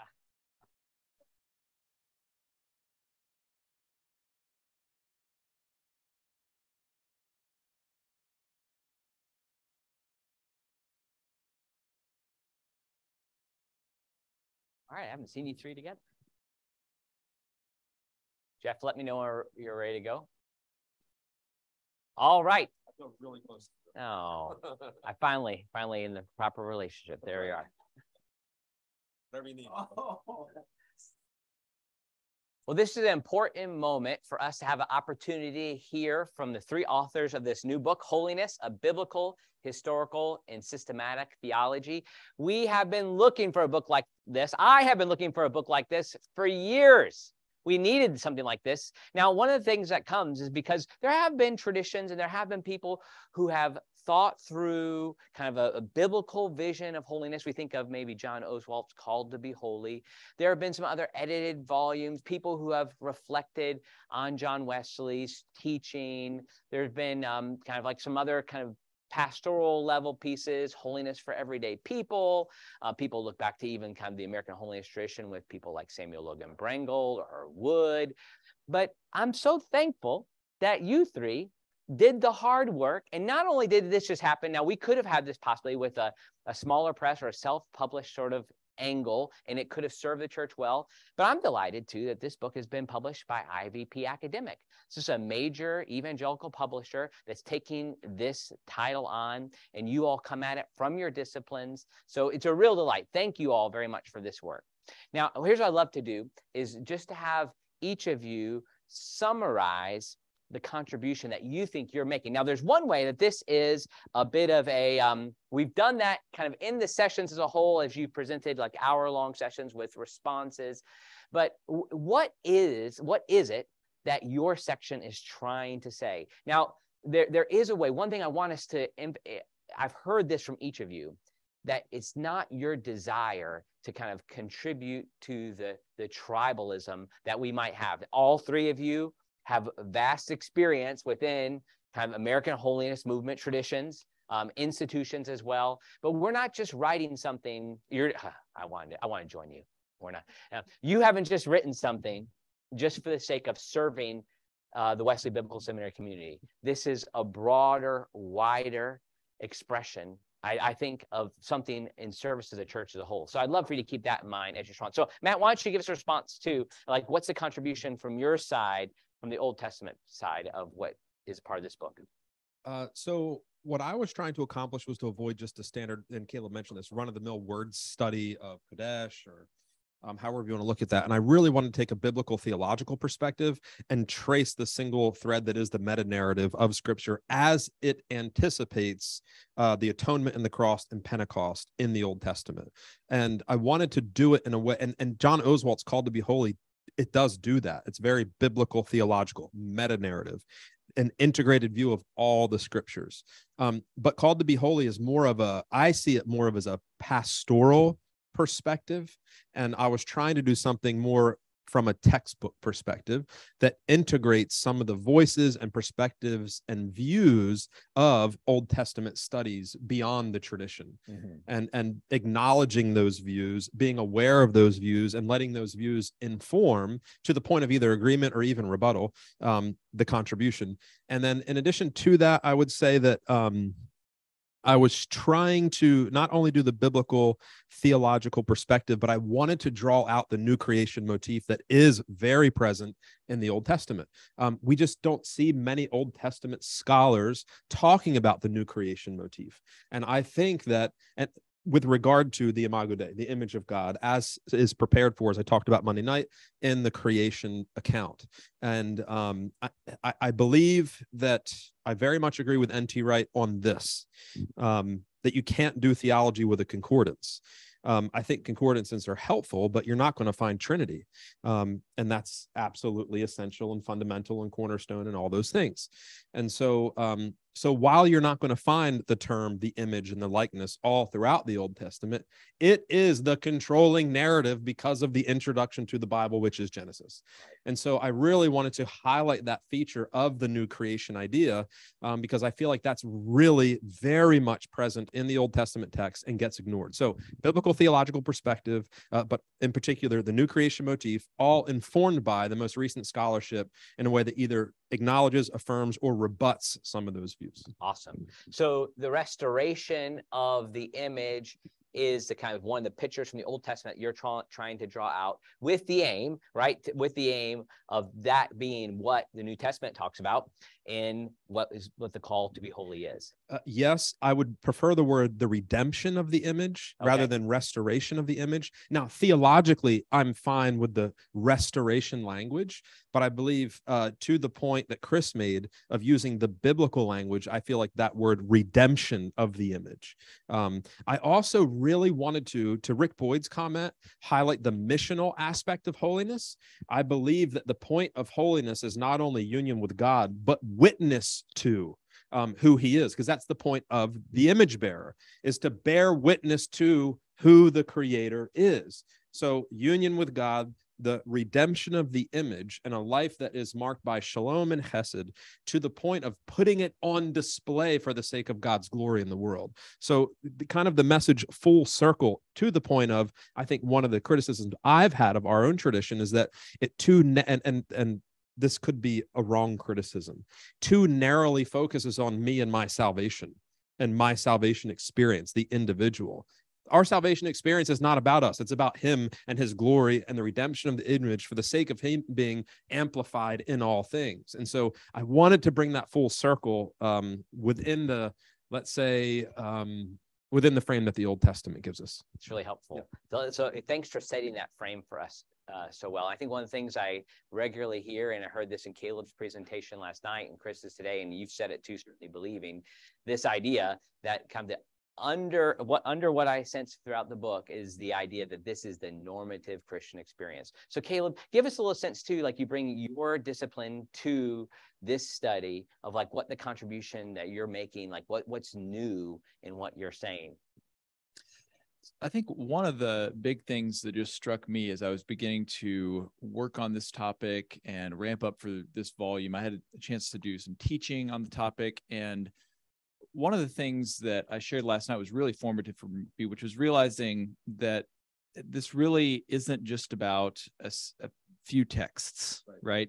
That happen to have the key phrases that we've used in our tradition. And those texts are important and I treat them and I'm passionate about them, but it's about a whole, as Matt said, biblical theology, right? A whole way that the Bible fits together and this view of the normative Christian life that we see throughout.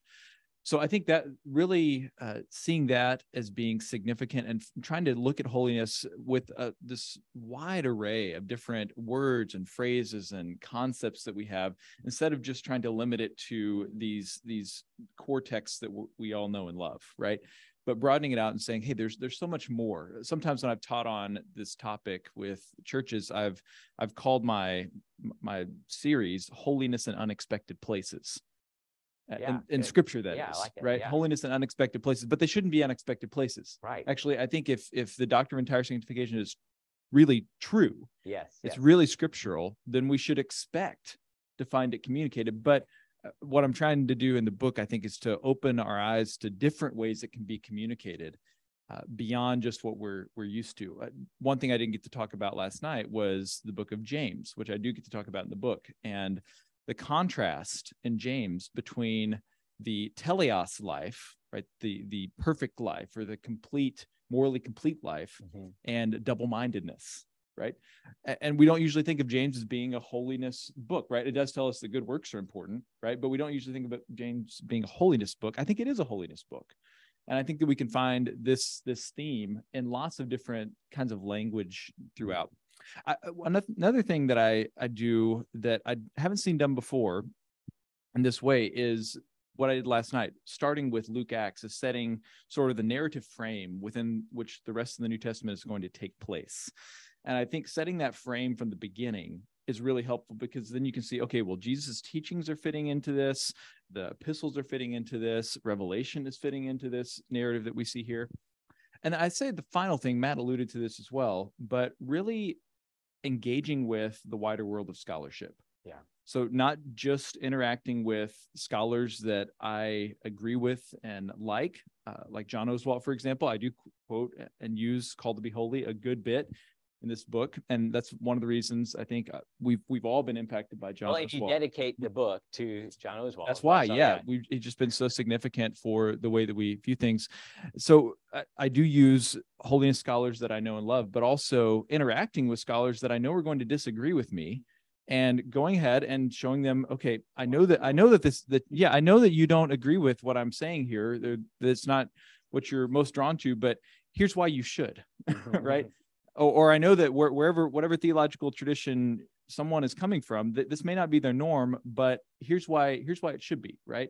And trying to respond to some of those questions and natural rejoinders that people are going to have. And I think there is a lot more opportunity for doing a lot more of that, as I mentioned last night. It's great. Thank you so much for that.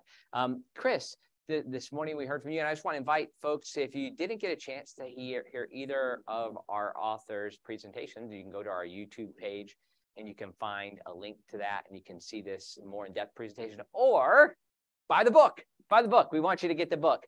And our sense is that this book might be something that could be used as a textbook for decades to come. We're looking forward. It certainly will at Wesley Biblical Seminary.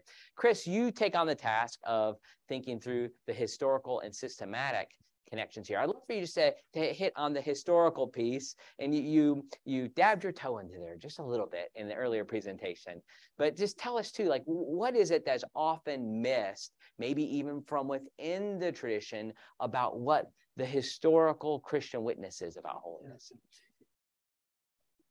Let me just say this, that I mean, my background, actually did my doctoral dissertation on the doctrine of Christian perfection in the Ante-Nicene Fathers. And I have a book from Brill is getting ready to publish my my doctoral dissertation, which has been revised. And then working on sort of the doctrine of perfection in the Nicene and post-Nicene Fathers. In other words, I've been driven by this. When I was a graduate student at Drew University, I was convinced of Christian perfection, and had read in Oden's third volume of his systematic theology, where he saw Christian perfection as historic Christian orthodoxy. And so I was interested in seeing it in the text, the primary text, the primary sources as well. And I was blown away, especially in the early church fathers, how prominent the language was. And so, again, working with a number of different passages, but Matthew 5:48, Matthew 19, which talks about perfection, were prominent, and particularly the understanding when Jesus says, "Be perfect as your Father in heaven is perfect," is really a rephrasing of "be holy as I'm holy," speaking from his humanity and how seriously the fathers who took that. And so, interested in trying to show that and help ground the teaching on Christian perfection isn't a Wesleyan, I'm going to use my Southern accent here, isn't a Wesleyan thing. It's not just a biblical thing, it's a Christian thing, a historical Christian thing, that this has been it. And what's been interesting as well is to glean from and learn from the wisdom of the historic Christian tradition as they've reflected upon this. And then also what I try to do is to realize, believe it or not, even the traditions that you don't think would believe such a thing actually have witnesses to it. So there are Reformed Calvinist theologians that believe in Christian perfection. And there are Lutheran theologians who argued for Christian perfection. And even people you think would be poor witnesses to the possibility. So someone like Augustine. Augustine has an incredibly high view of the work of sanctification in life as well. And so mining the riches that are there. And what can we in our Wesleyan tradition learn from it? And so there are certain ideas that are a part of the historic doctrine of Christian perfection that then inform my sort of systematic treatment as well, sort of trying to draw upon the resources and the wells from the historic Christian tradition and not just our Wesleyan tradition. That's great. Yeah, this is a wonderful contribution that you make to help us see that as well. I want to just talk a little bit about sin. We didn't spend a lot of time on this, and I know that if we had more time, you would have. And Caleb, I just want to start with you in having heard a paper that you've written already on 1 John 5:18. So I just want to go there. And then I'd be curious for the others just to respond, thinking about the nature of sin in believers, quote John Wesley's sermon on that. So Caleb, 1 John 5:18 states, "No one is born of God's sins." And then you write on page 167, what John is saying is this is a general rule: God's children do not commit willful sin. Of course, it is possible for them to sin. So how do you reconcile that and this idea with John's assertion in 3:9, he cannot sin? Mm-hmm. Yeah. So the key text, I think, and the one that I've focused on the most, both in the book and some other work that I've done beyond the book, is actually 3:9 itself. Okay. And if you look at different translations of this verse, you'll actually notice significant differences between them. And it's because everybody's really grappling with the difficulty of the text. So, I have the ESV here in 3:9, "No one born of God makes a practice of sinning, for God's seed abides in him, and he cannot keep on sinning because he has been born of God." Makes a practice of sinning is actually a bit interpretive there. It's a little bit more literally would just be the one who's born of God does not sin. And that's why we're all trying to grapple with it. What's going on there? I actually, this is maybe one of the more fresh exegetical arguments I make in the book, is that that's actually best interpreted as a gnomic statement. So some Which gnomic is a grammatical way. It's a technical Greek term for describing a proverb-like statement of something that is generally true. As opposed to, for example, doing what the ESV does, which is to try to say, well, actually, it's just talking about not sinning a lot, right? I think the Greek is stronger, and I think that there's a way to preserve that without, at the same time, looking at someone who does sin and saying, well, you're not a Christian or you haven't experienced a new birth. And so I spent some time arguing for that versus other possibilities. Now, can you restate the specific question? Yeah, well, just reconciling this idea with that verse that no one who's born of God sins. Yeah, so I think if we're looking to 518, we know that everyone, again, the ESV, who has been born of God does not keep on sinning, but he who is born of God protects him, and the evil one does not touch him. I think my answer to the question would be, I take the whole statement in 3:9 as being gnomic. Okay. So he doesn't keep on sinning because he has been born of God. This is also a general statement, right? Now, general statements do not always obtain in every single instance. Okay. Right. So there can be exceptions to a rule, and that's fine. And that's actually exactly what we would expect of a gnomic statement. When you read the book of Proverbs, you don't expect a proverb to actually come true in every single instance, right? I remember an undergraduate professor of mine saying repeatedly in a class on wisdom literature that proverbs are not promises.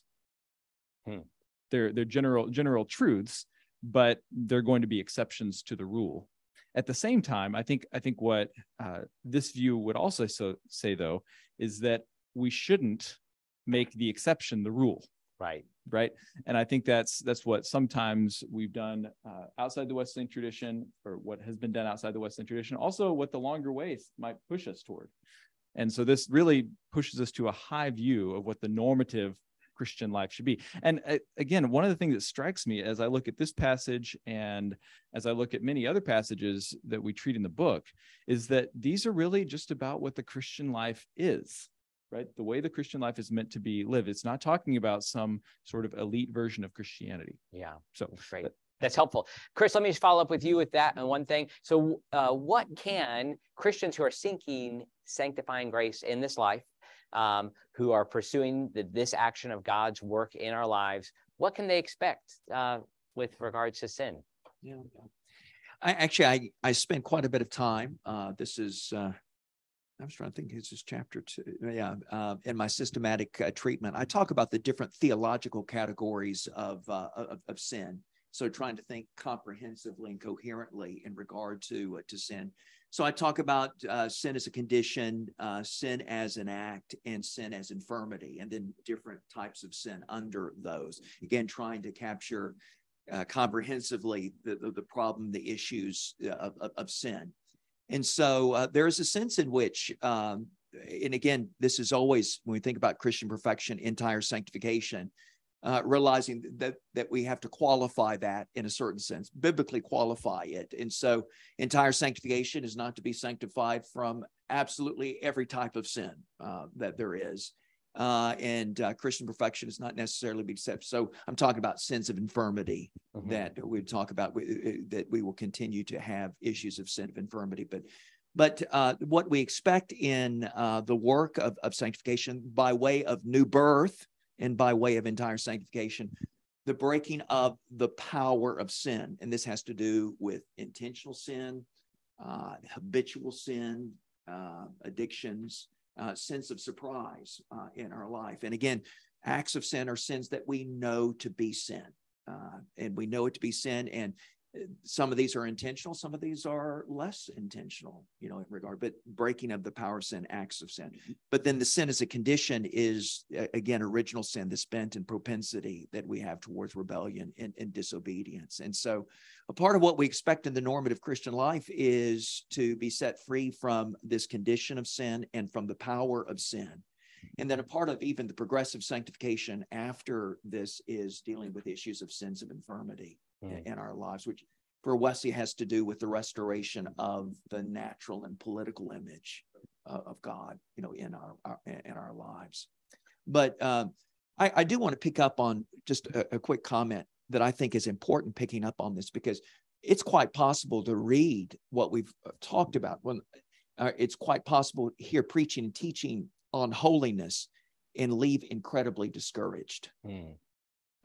You can leave with condemnation if we're not careful. And sometimes the holiness tradition has been guilty of leading people in condemnation that is there. But I want to pick up, because I think theologically, when we think about the order of salvation, of the work of salvation, to make a distinction between an ordo, which is our nice, neat, logical, linear understanding of salvation, and the via, which is the way that it actually takes place in our life, the messy way that salvation takes place in our life. And very rarely does our actual experience of salvation match up with our nice, neat, logical, linear, our theological description of salvation. And we see this in Scripture. So in Romans, the expectation Paul makes out, this is Romans 7, the description of Romans 7, 14 through 25 is an unbeliever. Here's someone who's not yet been spiritually regenerated. But Paul primarily is operating ordo. But when we get to him applying to specific situations, when people are actually living out their lives, he recognized indeed that there are people he would call Christians who are in fact living in sin, transgressing the known law of God. And so again, the way that Caleb has talked about this is again in a winsome way, in a way that draws but does not drive. There you go. Yeah, that's great. Well, we only have time for one more question. I'm sorry. We're up on a tight schedule. So I just love for each of you just to take 30, and I'll start here with you, Matt, like a minute. I'm going to say 45 seconds to keep it on that side of it. What is your hope for this book? Like, what do you want it to do in the world and for the church and for seminary students? So, I mean, you spent time doing this. I imagine you guys were, you worked for several years. You indicated that your chapter, Matt, you wrote more than 3 years ago, but yet there's a desire that this message will do something in the world. So Matt, why don't you just start us? What's your hope for this book? I need to think about it. Does anyone have a quick answer they're ready to give right now? Here. Oh, go give it to history. Okay. Wow. Okay. I think the first one thing that I hope for is that people in my own discipline stop missing the forest for the trees. And I think that I very much agree with John Oswalt, not on everything, almost, but on what's that? Yeah, thank you. Thank you. He said, I'll quote you to him. Yeah. On the notion that this is what the Old Testament message is all about. The whole thing together. This is the refrain. Yes, there are movements, there are parts, there are overtures, there are choruses, but the message at the center of the Old Testament is this: an undivided heart. Amen. And that's what is preparing us for the incarnation. That the law is all about bringing sin to the surface so that we can be aware this is the problem. Now, are you ready for the solution? Jesus, right?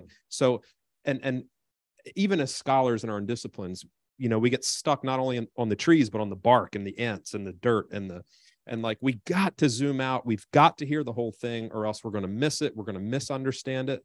And I think that's what the Old Testament is driving home, the revelation of sin. The law has done its job.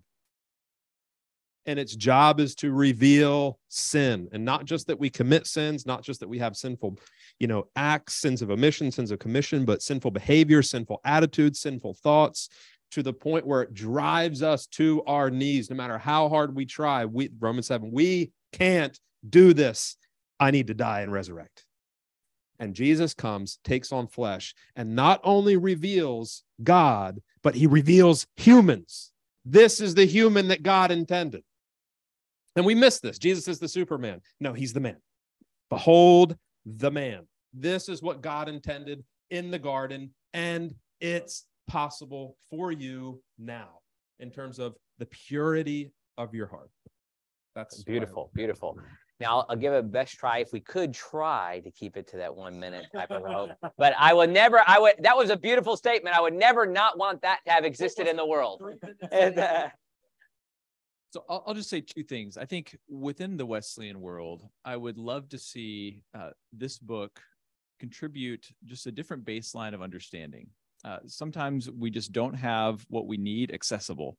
And I hope that our book has made some things accessible that just haven't been accessible together in this form before, in a way that engages with the broader academy. So that's what I hope for the Wesleyan world. And this will just be a tool that our churches, right? We've written it so that hopefully serious lay people, college students, and even seminary students could use this book, and really any pastor as well. So I hope that it'll become that kind of tool for the Wesleyan movement. To the broader world, though, I hope that the model of holiness theology that we have argued for throughout the book, which Chris has rightly called a neo-holiness middle way, that this will give people outside the Wesleyan world an option for something they might be able to sign on to, because I think it is the most theologically coherent and biblically faithful version of the doctrine to date. Great. Chris, what's your hope? Yeah, I think part of it is, for me, working as a systematic theologian, is to help people to see holiness as the lens through which to see all of Christian theology. All of Christian theology. And so working through the major areas of theology: God, creation, fall, redemption, consummation. And I try to do that in two chapters. So there is sort of taking holiness as a lens through which to do systematic theology. That's what I try to do. And so to try to help us to think through holiness as a way of thinking about theology as a whole.